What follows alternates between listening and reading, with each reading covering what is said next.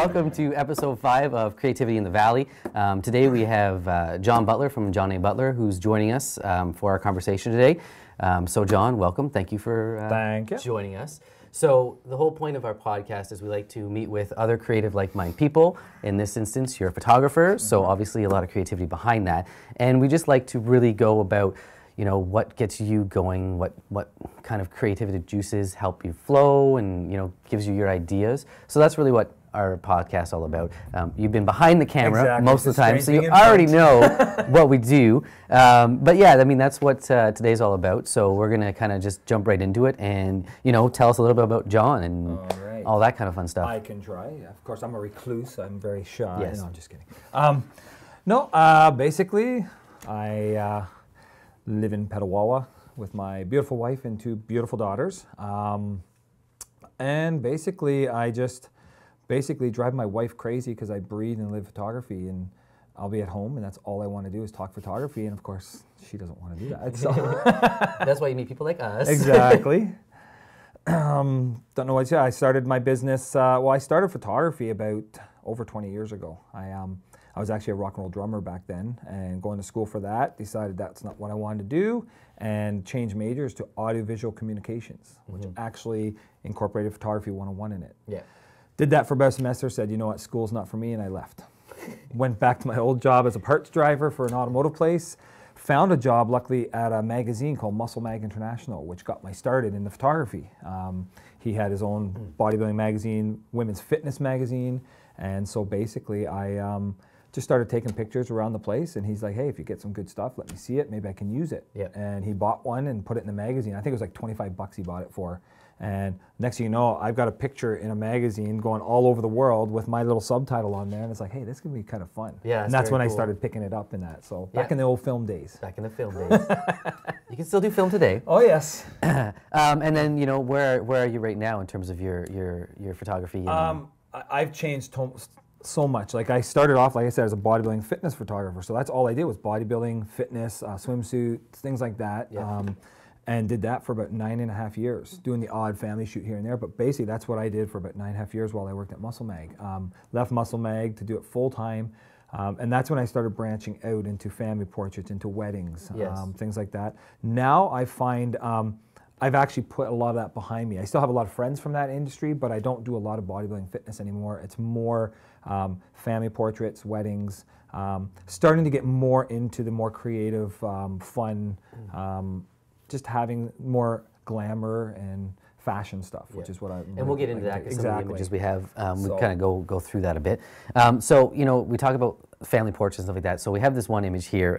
I think you just did this last... That was in the summer that just passed, Probably, right? Yeah, close to fall. Wonderful looking family, and you know, when I look at it, I think the lighting is what really makes this image kind of pop. How did that shoot go for you? Like, what was so creative about it that made you... Well, the one thing that really helped was the family itself. Yeah. They were so open to any ideas that I had, but they were willing to bring ideas also. Yeah. So it was a collaboration of that.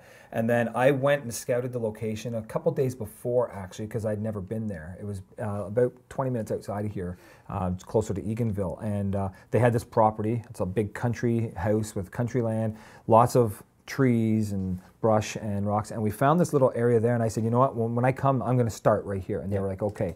So I already had it in my mind what I wanted to do with it.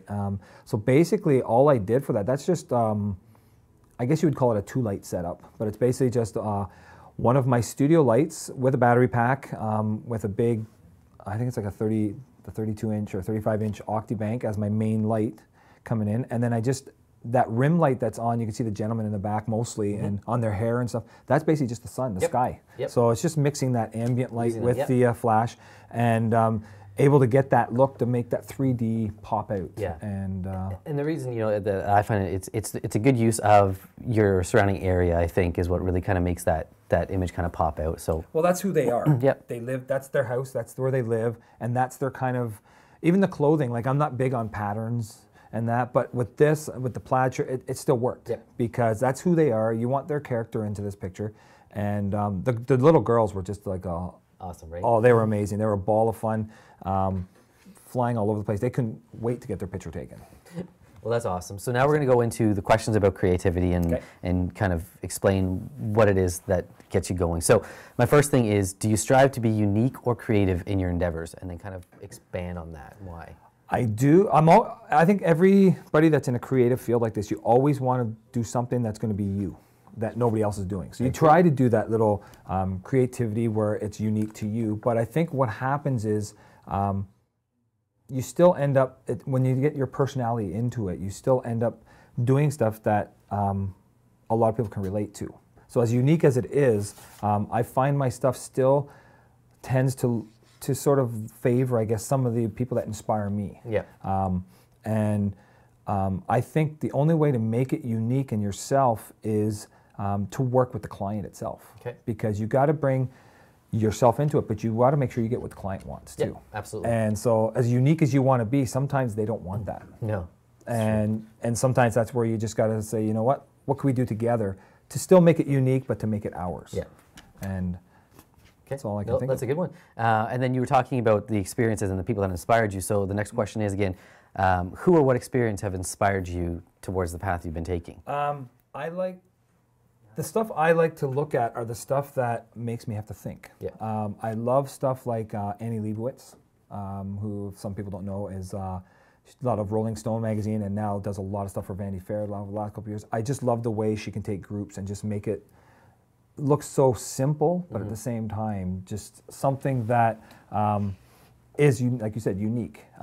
The way she does her groups and just the way she spaces them. So I love looking at her work. I love watching a commercial photographer named Carl Taylor, this stuff, because he's got that commercial background. So he's more of the technical. So I like watching that just to see the technicality of how I can get this light to do that or how I can do this, but then bring it back to like an Annie Leibovitz type of thing where it's more feel. Yeah.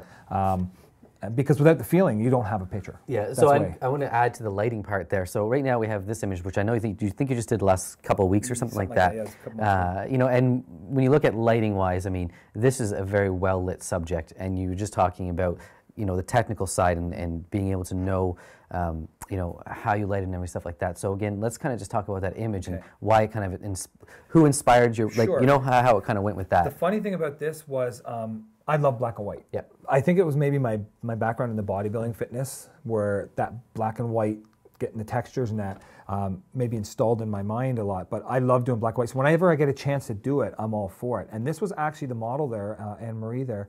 This was actually her idea. She had a plan. She had a picture she had seen before and said, this is what I kind of want to do. And she's like, can we do this? I'm like, sure. Yeah. So very simple. I think there's... you got your main light coming in, and I'm very much into three-dimensional textures. I don't like that flat look, unless it's something that really garners for that. I like to bring it off to the side a bit, get those shadows on the one side. I'm also very much not into fill light. I like to use reflectors. Yeah. I like the subtlety of them, and I can adjust them just by moving them. Yep. And I believe there's a reflector to the right side there. Yeah, right now I'm looking at this and I think there's a light here, there's a light here, and then there's a reflector here. Exactly. That's so what basically I'm seeing. you got the main light coming in on her from the camera left or the model's right. Yeah. I'm saying that on the and podcast, it's feathering, and people yes. have no idea exactly. how I'm like lighting so that it's with my feathering hands. them. It's feathering the light on her a little bit more. It's nice and close to make it nice and soft, but still have that little gradual shadows. And then to fill in the shadows a bit, I bring a reflector into the side a bit to my liking, to where it's nice. And then I have another light coming from behind opposite the main light. Yeah. So to the camera right behind her, up really high in with a strip bank, which is a long strip light there that not only acts as a sort of like a kicker on the back shoulder a little bit. I didn't want too much on the shoulder because I still want that shadow, I want that contrast, but it gives a nice little hair light. Yep. And then the background is just a gray seamless backdrop that just has an even light on it. And then sometimes what I'll actually do, and I don't think I did on this one, but sometimes I do, is depending on how high your ceiling is, I'll actually take a studio light with nothing on it, just the normal reflector that's on it, and I'll go really high and I'll just bounce it off the ceiling. It makes a big soft box. It's like a sky almost, and it just brings that nice little subtlety to the hair, which is really nice. And you're using the gray because you know that's my favorite backdrop to use. It's gray and white is my favorite too.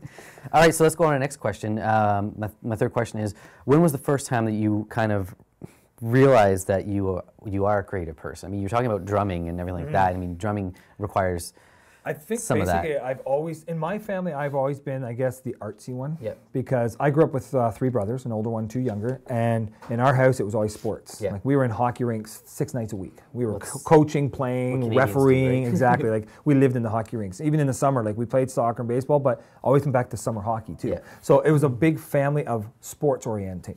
I was really the one that got, I guess, creative into the arts. Like I started off as a drummer, growing up in school, playing in bands and stuff like that, playing in school bands, playing in rock bands, everything like that. And then as soon as the camera hit me, I thought, you know what, this is a medium that I think I can be creative and I can actually express who I am. I found in the music, as a drummer, it's hard to do that because you're in the back of the band. You're always in the back burner. Here I can stand up, I can still do what I got to do, but not be in the forefront, if that makes sense. It does.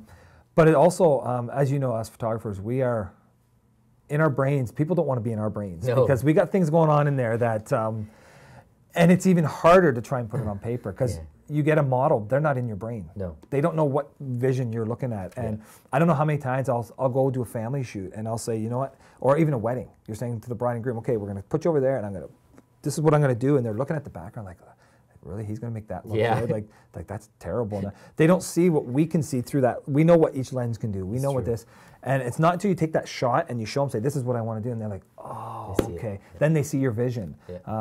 So I mean, I think I've always had that creativity in me. It's just a matter of photography's been a way for me to get it out. That's very cool. So, and you're talking about the drummer. That's just cool. So we got Brian behind one of our cameras today, who's the engineer guy for the tracks and everything. You're a drummer. I play guitar. We should just start a Ottawa Valley Studios band. And there you go. We're good to go. We just need a singer. Bree, can you sing? Agata. There you go. Agata can sing. Okay. Next question. So this happens. I know what happens to me, and it's very. I mean, it happens a lot in photography, but how do you deal with creative blocks? That's a good one. And I go through that a lot. I find the best ways for me to get out of creative block is, it's a multi-process. One is stuff like Instagram and Pinterest. I love those for creative blocks because I follow people on Instagram, plus people on Pinterest. You can go on there and you just look at the stuff that's out there and it just gets you inspired. Like if I'm going to do a wedding the night before, I might sit on some of these other sites, Pinterest, go to some websites, type in weddings, wedding photography in Google and just look at the things just to get some inspiration with what you maybe want to try and achieve. And believe it or not, the other two that I think get me out of that creative block is driving. Don't ask me why, but I could be driving down the street and you just see something or something just pops in your head. And I think an old a composer, David Foster, he used to do that all the time. There was I saw the making and when he did that "We Are the World" type of thing. I think it was called "We Are the World," or it's "We Are the World." Yeah, it's "We Are the World." And you see him in his car with a tape recorder, and he's actually singing the actual notes. He's humming it, and then he's saying B flat, C flat, all right? And so that when he gets back, he hasn't forgotten it. So that's kind of like me. I'll be driving, and then things will just pop in my mind. And the other thing's shower, believe it or not. Okay. Well, we don't want to go into detail. Sitting in the shower, and things just go through my mind. And you know, I mean, I know one of the things you've been trying to do a little bit more. You have been trying to be more creative with some of your images, and this one, I believe this is your daughter, right? That's my youngest daughter. Your youngest daughter. So you know, let's talk about that because there's a lot going on with this image. And sure. That was actually, I believe I had my children at the studio to actually do like a family shoot with their cousins. One of their cousins in the military out west, and he was back for, I think that was around New Year's, like in the January. And so they wanted to get some pictures with their cousins in the studio. So we're shooting away. We got everything we needed. The cousins left, and then the funny thing is, my daughter there, she found that mask. I think that's one of Brian's masks, actually. Yeah, it is. And she found that sitting in the studio, and she's like, can I get a picture with this? I'm like, sure, I don't think Brian's going to mind. So we grabbed it, and it's just against a gray backdrop, actually. She picked it up, and then I said, okay, stay like that, and I shot it. And then when I got home, all of a sudden, instead of just making it just a normal shot of her holding this mask, I thought, okay, let's get these creative juices going. And so just a mixture of Photoshop and Nik software. I just came up with this, what I find is kind of a surreal, almost looks like an 1800s ball, getting ready to go for a ball. Added the textured background, added the golden hue to everything, just to sort of warm it up, but I didn't want her face to go too warm. And my biggest problem I find when I'm doing this is I have the ideas in my head, and how do I do it? Like, how can I make that vision in my head do it? and then make it look real. Yeah. There's so many times where you'll see we do a shoot, any photographer, and sometimes you do it and it's like you have to redo it again. Yeah. You have to redo it because it's not working for you, or it doesn't look real. It doesn't look like she was shot against that background. Yeah, or something. It happens, right? And to me, that's her personality. She's just like that. She's bubbly. She just wants to try new things, and she's just always smiling. And to me, my favorite part about that I think is her eyes. Yeah, they just pop. It's a great pop shot. right out. She has got a very natural smile happening. Exactly. And I'm not sure if we have this image up, but do you have a favorite creation, like a favorite piece that you've created? I do actually. There's one I think I gave to him was the Pirate. Yep. That's actually a local friend of mine here. He has a company called Sunshine Graphics. Yep. Robin Jarda, and this was part of how vendors get together and do things together. There was a hairstylist salon that was in Petawawa that was running a princess thing for a day where you can actually, your daughter can come in. I can't remember what they charged. Charge a minimum amount. They bring their daughters in dressed like princesses. All the staff was dressed like princesses, and they can come and get their hair done like a princess and their makeup, and they had little treats for them. Yeah. And they had me set up in a little teeny room, like not half the size of this room, where after it was done, they could come up, get their picture taken, and then I just donated my time, and then everything, we went back home, I got them all ready, and put them on a link and said, here, you can download them right from here, they're yours, do what you want. It was a way that I was helping out, because they had helped me out in the past with stuff. It's a community thing, right? Exactly. So it was a way to give back. So we did that, and it's funny, because this shot, I've actually got only a 4-foot pink backdrop that's going down onto the floor, so I can shoot these little girls, and he comes in with his daughter, he's dressed like a pirate. And I'm like, as he came in, he got his picture with her, and he's like, I'd like to get one myself. I'm like, okay. So I shot it, and actually the backdrop, the way I shot it, it's coming through his head, so you see some of the ceiling. Yeah. And I showed him the picture. I said, you know what, this is the picture I love. I said, don't worry, it's not going to look like this. I'm going to make this look amazing. Pink backdrop. And so he trusted me with it, and I took it home, and it probably took me about a month before I actually worked on it, before I actually had the chance to sit down and really work on it.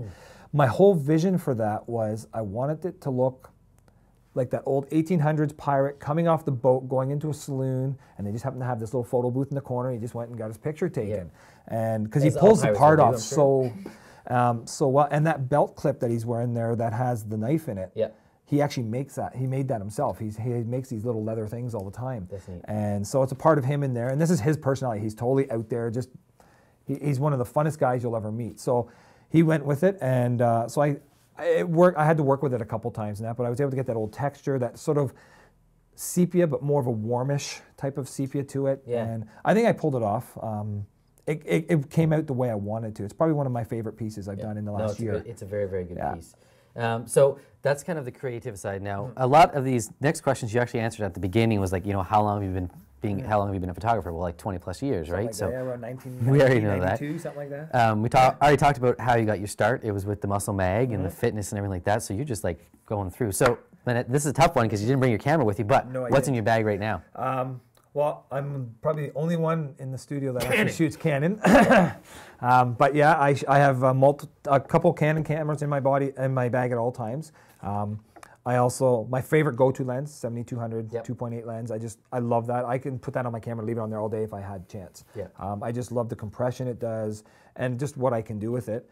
I have my 1635 2.8 lens by Canon. Or no, it's the f4 lens actually. It's the image stabilized f4, the new one that just came out. I love that lens. It gives me a perspective. Like I'm still working right now on, I like using my crop sensors because I do a lot of sports photography and I like to have that zoom. And the cameras are so good nowadays that for what I do, I don't need the larger sensor yet. I know I'm going to break down and eventually do it. But yeah, so that's why I love my 1635 and then my 50, the nifty 50 as they call it. I love that for portrait work. Because on that crop sensor, it is like a portrait lens. It is like an 80-85, so I love that lens. I'm not a fan of using on-camera flash a lot. I do have multiple flashes in there. I mean, you need it for weddings and stuff, but even when I am using it, I'm never pointing at the people. I'm bouncing it off ceilings and walls. I don't like the look of it. If I can get it off camera, I will. So I want to talk about the on-camera flash. It's the one thing that I think any photographer that starts off should know to never use that flash that's built into the camera. I tell my students in the classes that I teach, that if I had the chance that I could rip that right off the camera and throw it, I would. I almost wonder why they even bother putting that thing in there. Like now, the only thing that I do say that would be good use for that is if you're using it to trigger something. Tone it right down so it's not affecting the picture. Yeah. And you can use it to trigger other flashes. That I understand. But like you said, to just sit there and I hate that thing. Okay, so I want to go on to, again, it's about creativity and everything like that, and one of the things that you're trying to do and get into is the pinups, right? And this is one image that stood out for me from your pinup collection that I've had a look at. And the nice thing about this, I mean, aside from your model and the ironing board, everything else is comp. It's all comp. I learned this technique from a friend of mine named Mike Long out of Portland, Oregon there. It's a style that he does. It's the old Vargas style pinups, but you do a modern twist to it. So you don't even have to have the old pinup outfits if you don't want to. Like, it is nice, we do have the sundresses that we get them to wear and stuff, but it's a way that the woman can come in and be anything they want. It's like, shooting boudoir, you have the sets there most of the time, and so there's a look that you're going for. Yeah. With this, it's all done with consultation because you need to, because you got to get that look that they want. And then, like you said, we'll shoot the model. She's actually just standing there holding the iron. Yep. The ironing board's in front of her with the shirt on it. Yep. And like you said, that's all that was there. We added the floor, the baseboard, the back wall, even the spot on that back wall. Yep. The clock is added in, and even the smoke on the iron is added in later on too. So it's all done so that the model can just have some fun. Yep. It's shot against just a plain gray or white backdrop. Even when I use the white backdrop, I let it go to a neutral gray. I light it. We use a flat lighting for this. And then, like you said, we just comp it together. And it's one of my favorites too, because it's a way that I can get into the comping a little bit more and be more creative instead of just shoot it and there it is. Yeah, absolutely. So, I mean, that's a super great one. Exactly. So then, again, you kind of touched on this too, but what are some of the photographers that have influenced you? Especially more recently, right? Because you've been trying to try different things. Who's been inspiring you to kind of...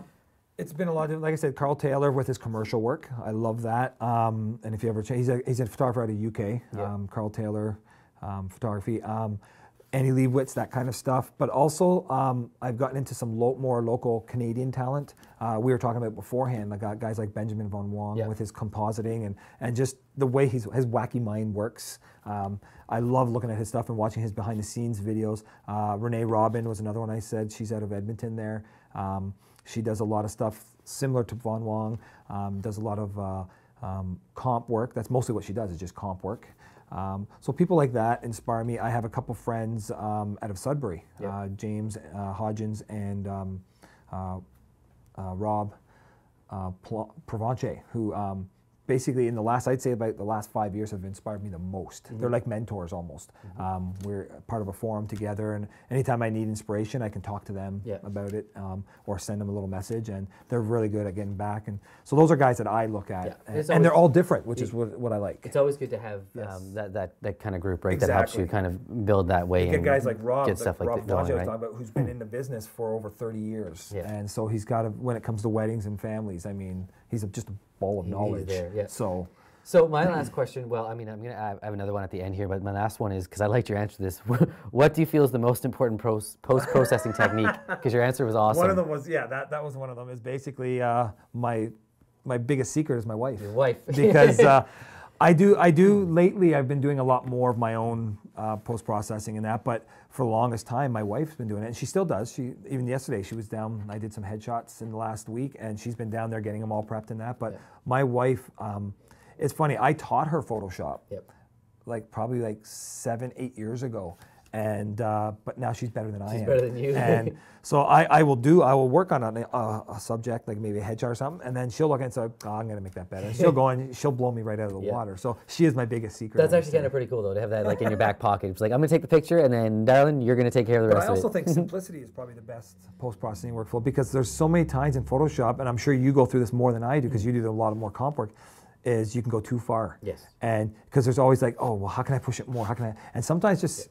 holding back. It's true. And just saying, you know what, I've done it. It's ready to go. It's true. And I want to add to that, because yes, comping is kind of what the things I do, and simplicity is probably, I think, for anybody that wants to get into comping, is a good thing to understand. Is you can do a comp very simple. Very sure. It doesn't have to go and be like 2,500 layers or anything like that. You can do a comp in a simple manner and not overdo it. So. And keep the eyes sharp. Yeah. That's my biggest thing, is the eyes. Nice.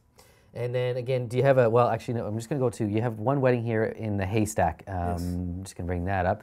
This is, it's a beautiful image. You know, it's more of a traditional image. What made you choose to put them there? At that, you know, that spot. We lucked out that the location that they had chosen for this, for the bride and groom stuff after the wedding was a big farmhouse, and there were so many different. I was able to get so many different looks, but there was something about that barn that had the haystacks were huge, and there was tons of them. It wasn't like they was just sparse. Yeah. They were there, and then just the color of the barn itself, it just contrast, and then that dress was just gorgeous. Yeah, and it's more, you know, now we're not as much traditional as we used to be. A lot of wedding work now is more, we call it freestyle, where it's traditional mixed with candids and mixed with just more the modern look to it. Yeah. But that to me felt, I can do a nice traditional portrait. That's one that can go up as a 20 by 30 up of a wall,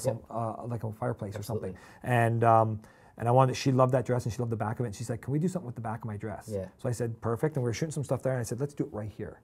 And there was just something about that haystack. I don't know. I found it made them pop out. It does. Well, no, it does. And that's what it is. It gives a good stand. Because when it comes down to it, the wedding's about the groom and bride. Yeah, that's all it's about. So show them. Although on your wedding day, it's not about, it's like everybody else. It's about everybody else except you. So it's, and then, you know, do you have any good stories or funny moments from a photo shoot? Probably the funniest one is actually from a wedding. It was a few years back, and what it was is it was winter, one of my winter weddings. And this was, I think, around January, February. Yeah. And there's a place in Petawawa here that has a bridge that goes over top of the river there. And to get to this, you have to go through this little corridor way. You have to drive in to get into this one little space by the bridge that I wanted to shoot them at, the whole wedding party. Well, in the wintertime, at this time I didn't realize it, they make that into a snowmobile path. Okay. And cars are not supposed to be in there. Okay. So I drove in with my all-season tires. I was fine in my van. The bride and groom, or the bride with her bridesmaids drove in, not knowing that the bridesmaid that's driving in her car, little Cavalier or something like that, had summer tires on. And the guys all stayed back, even though they had the nice big trucks. The one guy was a tow truck driver, and he's telling his guys, like, no, we're not supposed to be in there. So they actually radioed to us on their phone saying, like, we're not coming in, we're not supposed to be in there. We're like, okay, we'll come back out. Well, as I start driving back out, I'm noticing then that they're not following me. So I get back there, and here their tires are spinning, they can't get out. Now, I wish I had my camera ready, but I felt bad because I'm the one that brought them into the end. So I'm behind with all the bridesmaids pushing this car while the bride's in there flooring it, trying to get it. And somebody was walking by, and they were like, you know what, I wish we had a photo of that because it was the funniest thing you ever see. That would have been the perfect wedding photo, the bride driving with these guns pushing. Never got thought to get it, but it took us probably 20 minutes to get out. We had snowmobilers going by yelling at us, but not helping. Oh, that's nice. You're ruining our tracks. One finally pulled over with his kid, and they came, and they actually started, and we were able to get him, and then I just followed them out. And we finally got out. So I made it up to him. We went to a place. We got a lot of beautiful pictures, but it made for a great story that night at the speeches. Yes, it would make a great story. And that's probably the funniest one. Thank you to the photographer for getting it stuck. And nobody got all dirty in that because it was just snow whipping at them and stuff. So the last thing I want to talk about is your sports photography, because I mean, I think in terms of our town, there's nobody else that can do it like you do, really. And I almost wish, I know there was some things that happened with the Lumber Kings in the past year or so in terms of, like, you know, however the hockey stuff works with them. But you got the nice group picture of here, and you've been lucky enough that for the last 3 or 2 years? Yeah, I think this was my third year. This is your third year now, right? Where you've had the opportunity to work with the Lumber Kings. Again, you know, your sports photography is kind of, it's fantastic for the area. I think my hockey background helps out. Yeah, that does help. Yes. Being Canadian probably helps too. Being Canadian, eh? But yeah, I mean, it's a great shot. I mean, you can't be very creative with the regular group shots, but in terms of the lighting and getting them all lit, I mean, that is a challenge. This was a little different than the last 2 years I shot them. The first couple of years, we basically just front lit them with a couple lights to get that nice even light. And there's little tricks you can do because I'm just using umbrellas on this. I'm not using anything extravagant, just anything that any photographer can go and buy. It's just 2 studio lights with 2 umbrellas on each side, but I'm crossing the streams to get that even light, because if I lit one facing one way and one the other way, you'd either get too much in the center and it would fall off, or if you do it on the sides, you get too much there and they would fall off. So if you cross it and have the right one lighting to the left side and vice versa, it does that cross light and just evenly lights it. It's really nice. But this year I decided to go a little different, and I actually added 2 kicker lights. You can sort of notice it on the left and right from behind, coming on the sides of their face there and on their hair. I just wanted to separate them from the background. Now, what people don't realize is when you go into a hockey rink, it looks pretty bright. Yes. But it's not. To the naked eye, our eyes adjust. Yep. But the camera doesn't know that. Nope. And so it's a matter of, you just got to let the background go where it is, unless you want to light the background. And I didn't care. That's not my subject. The subject are the people. They're lucky enough to be able to do it on the ice. They have their logo right on the center ice there. So that helps out. I try not to cover it too much. And we always 3-tier it with these guys. There's so much. If it was 2-tier, it'd be too long. Too long, yeah. With minor hockey, we can get away with that. With these guys, we can't. It's just a really good shot in general, because again, you don't really see that good of quality for your sports photography, right? And it's really, really awesome. The hardest part is getting them in the proper order, because there's different ways. I know some sports teams that actually go by number order. Yeah. But then I like the heights. I want to make sure that the heads are. You don't want a tall guy on the one side and then go into a short guy and then go back up to a tall guy again. I like to balance it out. The only rule I have is the front row. I always put the goalies on the ends. I always put the captains in the front with the coaches, if I can. No, it's a really, really good shot. Really, really good shot. Sometimes I've actually had the coach in the middle too. Depends on how many coaches I got to get in there. Well, that's like all the questions I have for you, which is, not bad. I want to thank you for obviously coming by, and hopefully you enjoyed your time with us. Exactly. Next time, hopefully I'll be behind the camera again. Yeah, well, you will be, right? So yeah, that's episode 5 of Creativity in the Valley, and we had John Butler from John A. Butler come by. Thank you everybody for joining us, and have a great day. Thank you for having me.